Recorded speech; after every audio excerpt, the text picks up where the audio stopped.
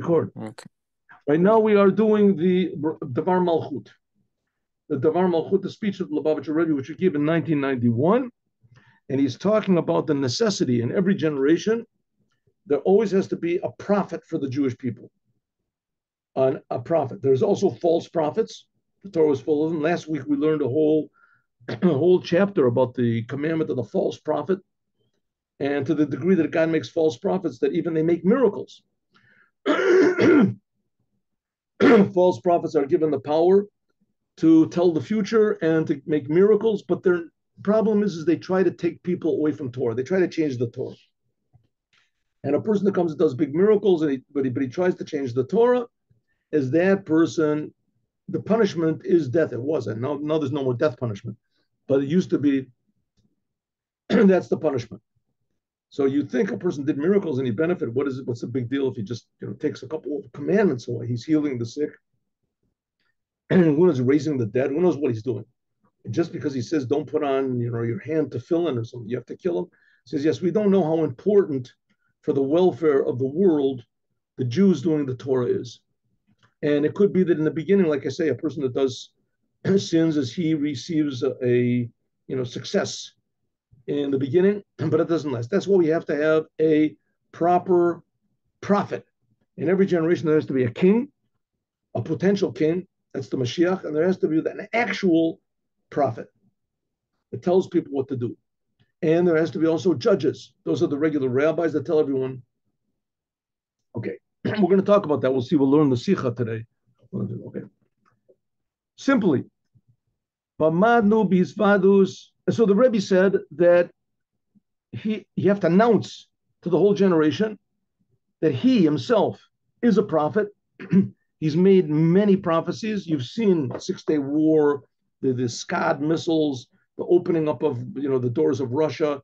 These were clear prophecies that no one else agreed with him, and he was totally right. In addition to how he's saving Jews all over the world in the most amazing ways, bringing Jews back to Judaism, which no one even thought was possible.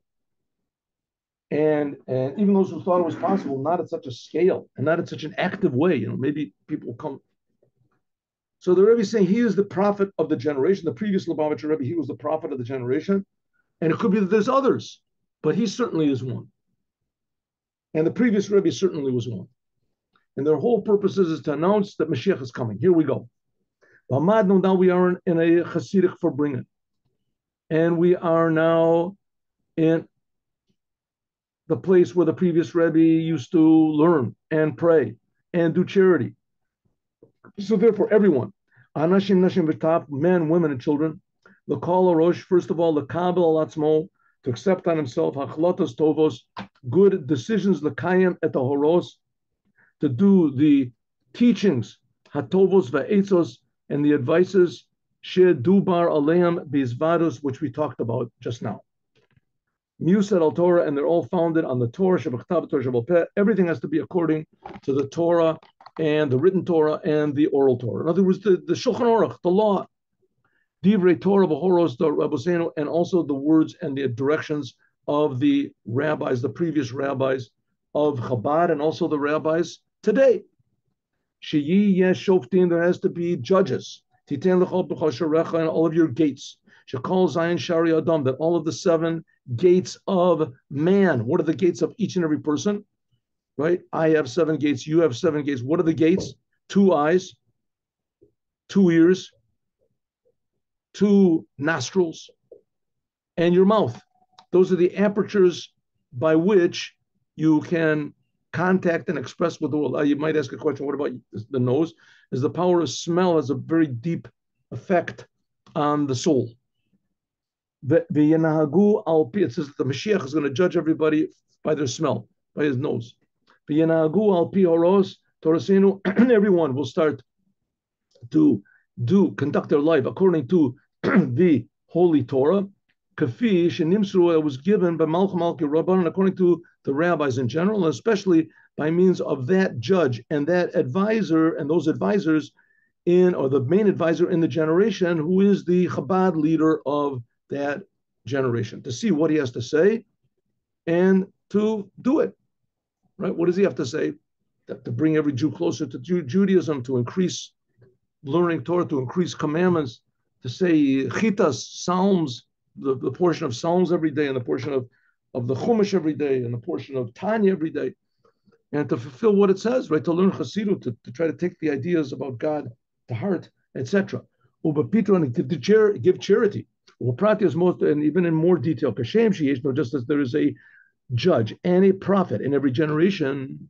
And this is one of the foundations of Judaism, 13 foundations of Judaism, that there has to be a prophet in every generation. That in every single place, there should be revealed godliness below. That's what the Moshiach does. He wants that God should be revealed everywhere. How do you reveal God? That's through the Torah, God's will. But you have to remember it's from God. And that's what the judge and the advisor do. They make the Torah alive. Similarly, inside of every Jew individually. Every Jew has a soul. And this soul is a chilak, and it is the portion of God from above. That's the judge inside of every Jew. Begam also, but Pirusho, that this is kind of ofen nitzche, it's there, eternal. Right? But all generations, there's this judge that God is putting inside of you. Begam kafishiyor lamata, how it is in this world. So that's the Jewish identity of every Jew, and that connects to the Torah and the commandments. We have to connect it actively, but it's already connected in its essence, and that is what makes the judgments of people in every situation, every moment of life. And that's the meaning of life. Someone asks you, what's the meaning of life? So the meaning of life is it unfolds every moment to meet the challenges and the opportunities and the let's say the difficulties and the opportunities of life as they present themselves to us every moment, to react and to act according to the Torah. Shashofet v'yoetz, a prati, that the judge and the advisor, which is in every single godly soul, shekol hasharim, that all of the gates, namely all of your limbs, the nose, the eyes, shelo munagim, should be conducted by means of your mind. Shoftech, your brain should judge you, right? Your brain says the Torah is true, and the brain is where it is the seat of the godly soul. And if you just allow it to be, and that judges you, everything you do, you say, is this according to the Shulchan Aruch? Is this what the Rebbe would want me to do? Is this umidosav shebalev? Shekol seichel umidos the nafsho elokis, the intellect and the emotions of the godly soul. Halomeret umevina, that learns and understands the teachings of the Torah. Ubafrad, and especially kafishim avorim, especially how they are explained by the judge of our generation, who is the previous Lubavitcher Rebbe, and of course his representative, the Rebbe, is extension, continuation, is the Rebbe himself. Umoridazod lemidos alev, it comes down to your heart, love and fear, loving God, loving the Torah, loving every Jew, loving God's creation. Hainu, shalimu the Torah, that when you learn the Torah, tzorech liot, has to be learning that brings to deed. Hamitbateh behanagato b'poel. That's the judge you have to put in yourself to judge you and to push you to do what God wants. And the advisor that's inside of yourself is how to do it in a proper way, how to learn the teachings of the Rebbe so that things are done in a pleasant way, in a proper way, but they're done in a dynamic way. Hein b'koach hariyah, whether you're talking about what you see, or whether you're talking about what you hear, or whether you're talking about the smell or the speech, and what you eat and what comes out of your mouth, what goes into your mouth, b'kol zot. I'm sorry. Yes. B'kol echad mehen, in each one of these gates that you have, b'shnei akivunim, the yaminu small, on the right side or on the left side, aseh tov v'sur me'ra, that you should do good, that's the right side, and turn away from bad, that's the left side. Sometimes you have to force yourself to do good, and you have to control yourself to refrain from bad. Right and left side, like a human being, right? That's your gates. That's what a gate is. Sometimes it's open, sometimes it's closed. And it says a judge has to be on all of your gates. And I am corresponding to this, there's 2 eyes, 2 ears, 2 nostrils, And also the mouth tastes, it says, that they can taste sweet or it can taste bitter. Or you can close your mouth, you can open your mouth. Kolomar, Shahoras, Hashofet, the, the teachings and the influence of the judge that's in your mind, your judge, what's your judge? Your judge is the Torah ideas in your mind and the ideas of the rabbis, which are in your mind. Makifa, this encompasses and indicates how you should act in life. In other words, being natural is very, very good, just the flowing with nature, but it has to be proper. Naturals can also be road rage. Someone cuts you off, that's it. You're just in the middle of the street with a crowbar or with your revolver or something like that. Just flow with it. Just go with it. Huh? That can be the worst thing. So you have to sometimes control yourself not to do bad. And sometimes you have to force yourself, yes, to do good. Force yourself to do good. You have to force yourself also to refrain from bad. That's called, in Hebrew, it's called, in Chassidut, especially called eskafia. You force yourself to do good and you force yourself to refrain from bad. You force yourself. But eventually, when you realize, hey, this is really good, because God, who's creating me, so God's pretty good. He's creating me and he's creating everything. So he's pretty good that God himself really wants me to, how do you say, not get that road rage, not say negative things, not to get depressed. God himself wants, I want to have road rage. I want to have that was the test of Adam. Are you going to do what God wants? God is only in my mind. Or are you going to do what I want that's in my heart? I want to follow my heart. I like that fruit.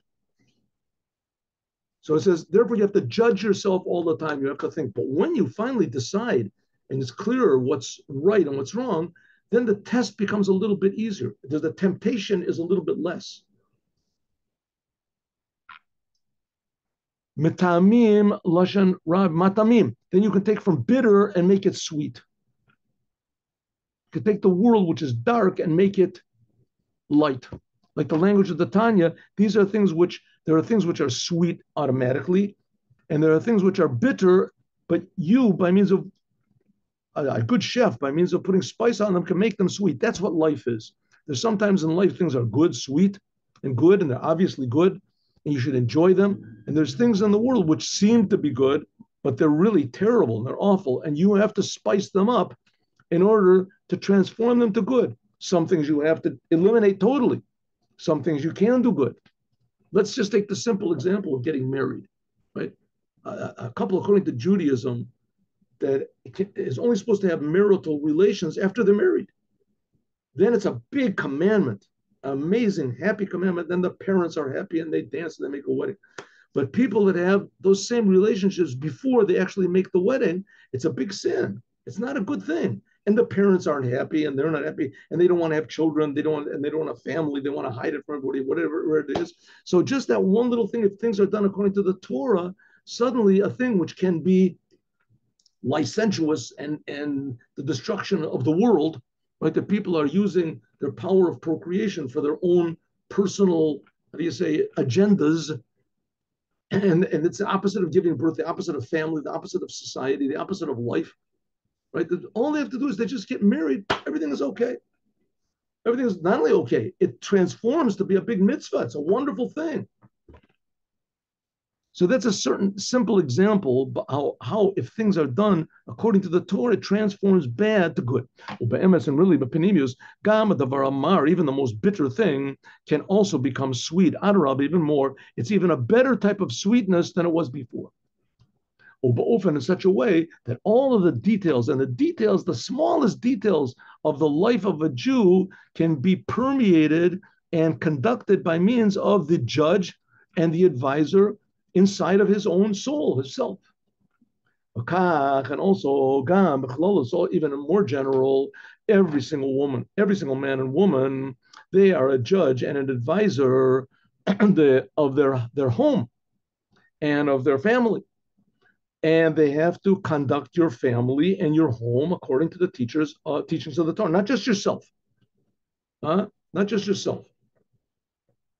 Someone wrote to me that they don't believe in God and that they just live a good life and that they live a quiet life and they do what's good. And this is, I said, very nice. But, sometimes a person has to do things that aren't quiet. You have to force yourself sometimes. What about having a family, having children? Nothing more than that. It takes away your silence. You're quiet, that's for sure. You can't sleep at night. The kids are crying. The kids are dirty. You have to change their diapers. Who wants to do that, right? Who says that's a good thing? God says it's good. You say it's quiet. You say it's natural. You say it's placid. I can take my time. I don't have to devote myself to all these ridiculous. If my child wants to eat this type of cereal or that type of cereal, come on. I can enjoy the birds, the flowing river, write poetry, all these other things. Right? Okay, that's those things are very nice, but it doesn't take the place of doing things that God wants you to do. So therefore, you have to have a judge and the judges, and you have to have an advisor within yourself that also tells you to do things, and also more that conducts your family and has an influence on people outside of you as well. Whether we're talking about, or and even in a more general way, that every single Jew, man, woman, and child, they have to accept on themselves and they have to fulfill the teachings of the judge and the advisor of the generation. And they have to also influence others, your family, your wife, your husband, your children, and even more, ad al kol elu sheyochol lagilim, and everyone that you meet. Ad gam b'chlolos olam, till you get to the whole world. The Rebbe said, you meet a non-Jew, you should somehow or other bring the conversation to 7 Noahide commandments.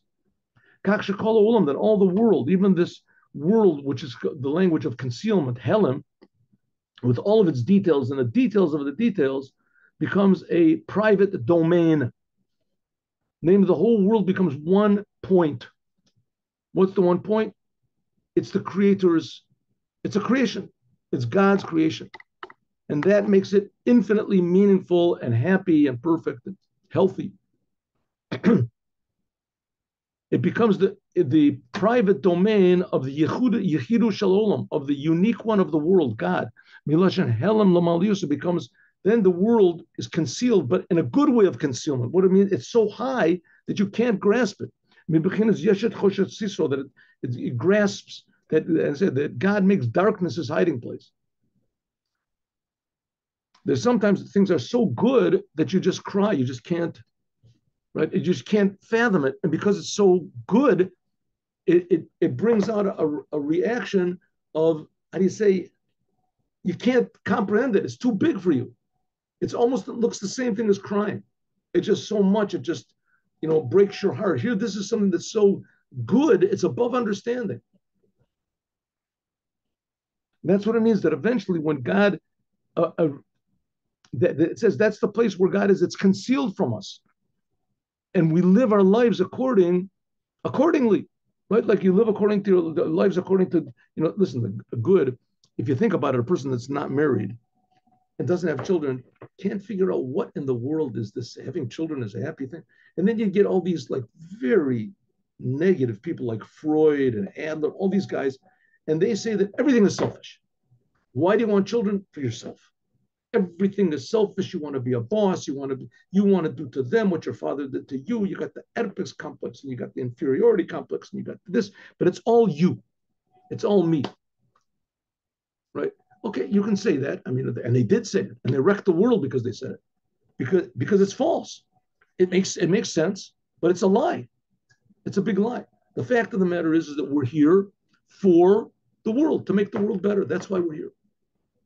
And the happiness that we have from having a family is not because it's a personal achievement, it's because it's a godly thing and it's not understandable. That's what it means. God makes hiding his dwelling. Good is incomprehensible. Beauty, love, these things are incomprehensible. It says, who puts us in that direction? As God says, I will put a prophet for you. And who is this prophet? The leader of the generation. He is everything that Tzaddik Yesodon. This is the previous Rebbe, or the Rebbe is saying about himself. Like it says, like the Evan Ashtia. There was, when God created the world, it says there was the foundation stone. And on this foundation stone, the whole entire world was based. That's why it's called Shtia. He shtitet all, the tashtit. It's the foundation of the world. It says that's where the ark was in the Holy of Holies, Even Shtiyah. It says this Even Shtiyah can never move because the world is based on it. It has to be in a certain definite place in this physical world, and it's there constantly without any changes. I feel low shino it's not even concealed. From this, a lot of people want to say that the Lubavitcher Rebbe is still here physically, and that he hasn't been hidden at all. And here they've got what to rely on. I mean, I'm not so exactly, how do you say, inspired by that line of thinking, but it certainly is. It's a valid line of thinking. Here it is. Aaron, like it says, it's not like the ark that was concealed, but this foundation stone, it'll never be concealed. It's always there. It says there always has to be a judge and a prophet that is there in every generation. Shemimenu, the whole world is founded. I mean, listen, it says that the whole entire holy temple is there. It's there already. It just has to be revealed. But it's there and it's all prepared and everything. You don't have to go and build it. You don't have to put the bricks down, nothing. It's there. Mikdash Hashem Konan Yadecha. It says that God made the whole thing and it's ready. And somebody saw it. Radar picks it up. We don't see what real reality is. That's the point. And the raising of the dead, we'll see what real reality is, what a commandment is. What it's, okay. There's two things in this foundation stone, Even Shtiyah, which, like I said, was in the Holy of Holies, and the ark was put on top of it. It says there's two things. Number one is one point, just one place in the world. Number two, everything is included in it. And this is hidden to that of the letter of Even Shtiyah, Shatei Yudke, Shat Yudke. It is there in the name of the first two letters of God's name. Similarly, is also in the word Yoshet Choshech. We said before that God makes darkness his hiding place. Yoshet means it's put. It's a foundation. So what's the Rebbe saying? That the Rebbe is the foundation of the world, and that the Rebbe will always be here, just like Judaism is always here, just like this foundation stone. It's always there, and it's there in a revealed way. The Yud shows on the bittel. It shows on the how do you say, the surrender of the world to the truth. Al derech the shoftayach, like it says, the judges. It says the shata. This indicates on the hishpashtos. Also, shata means it spreads out. Like it says, but surat osot shin taf al derech yotzayach, that it spreads out. These are the last letters. In other words, it becomes bigger, goes out. So that's the idea of the Jewish people, is to be like this judge and to spread out, first of all, godliness in yourself, and then to your family, and then to the world around you, etc. But the basis of the whole thing is the Rebbe. Especially this year. This year is the year of I will show you miracles. That includes inside of it the majority of the letters of Tav Shin, of Shtiyah. Tav Shin. 1 minute. Hey, Tav Shin. 5,700. Those are three of the five letters of this year's of the date of this year. Three of the five letters. Hey, 5,000. Tav Shin is 700. And the year that the Rebbe was in was Aren and Niflaot, and those two letters are not, but it still is the letters of Shasiah, which that's the foundation stone. And instead of the Yud, there comes the Nun Aleph. All right, this year is Pei Gimel. Soon, in just another month, it's going to be Pei Daled. Okay, we've got all these initials and all these abbreviations and all these, what is it, the signs and etc. But this year is Pei Gimel, we can say it's Palaot Gluim, revealed miracles. Nevertheless, this is the preparation, okay, for next year. Here we go, let's go. And this year, we've already finished the 7 days. Okay, the Rebbe is speaking, like I say, the date when the Rebbe was speaking was 1 week after our date over here. So it was a later date. Okay, let's go. But Nosaf al-Zeh, in addition to this, we've already finished the 3 weeks. 3 complete weeks of the 7 weeks of comfort after Tisha B'Av. And we are now in the Haftorah of Anochi, Anochi, Hu Menachemchem. I will comfort you. Well, that's this Torah portion. Anochi, Anochi. No, I don't. Yes, it is. That's right. It is. That's right. Anochi, Anochi, Menachemchem. That's this week's Torah portion. I put it up on the YouTube so you can see it. This is last year's explanation with commentary. God said, I personally will comfort you. This answers the Jewish people that the Jewish people said last week, the Tomer Tzion Zavani Hashem, that the Jewish people say, maybe God has left me. God has forgotten me, right? That the temple would be destroyed. Or like we should say now, Ad Mosai, how long, God? How long are we going to be suffering? And God replies, Anochi, Anochi, Hu Menachemchem. I will comfort you. Kolel, including a Nechama B'Kaflayim, a doubled comfort of the future complete redemption. May it be God's will. But by means of doing the service of God in Shoftim will be given to you in all of your gates, and a way of Ashiva Shoftenu will be done actually. Namely, what? A Sharayach will be in the land of Israel.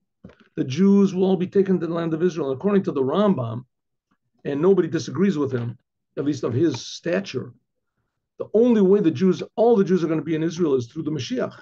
That's the only way it's going to happen. Can't happen any other way. And sure enough, that's what's going to happen. For sure, it's promised that all the gates of the land of Israel and the gates of the third temple that presently are sunk in the ground, and the Jewish people, by means of their service, they will lift up these gates again. It says that the Rebbe, he answers the question. The Rambam says that we're going to have to build the temple. It's a commandment to build the temple. On the other hand, it says clearly in the Gemara and Zohar, a lot of places, that God is going to build the temple. So the Rebbe said, no, we're going to bring up these gates that have been sunk. That's our job. And of course, the work that we've been doing through the last 2,000 years, that certainly is doing the work. But the holy temple the third temple is ready. It's already ready and it's all built. It just has to be somehow or other revealed how it's going to be. I don't know. But we are going to bring up the gates. Together with this, the temple itself, the third temple itself, which is already banui v'mishuchlal, it's already built. And it's waiting lamaila in spiritual worlds, whatever that means, how a building of 100 million tons can be I don't know if that's how much it weighs, but there can be somehow or other waiting in the spiritual worlds. But that's what's good. That's what it is. Where does it say, by the way? Let's look and see. See, it says 141. This is Rashi and Tosfos in the Gemara and Sukkah. This is not just in Kabbalah. There's a lot of places in Kabbalah it also says it. And it's waiting.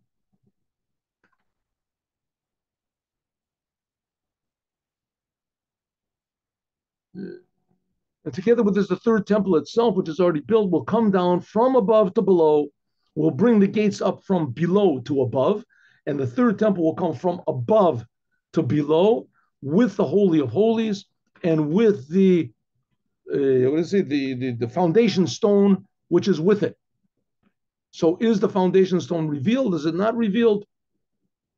So obviously being revealed is something a little bit different than what we understand.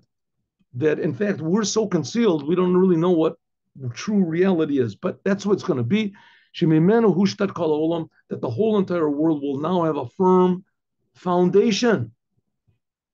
Now that we are after the 15th day of Av, that the mazel is, that the zodiac sign is a lion, and that's the first letters of Elul, Rosh Hashanah, Aryeh, a lion, is Elul, Resh, Rosh Hashanah, Yud, Yom Kippur, Hey, Hoshana Rabbah.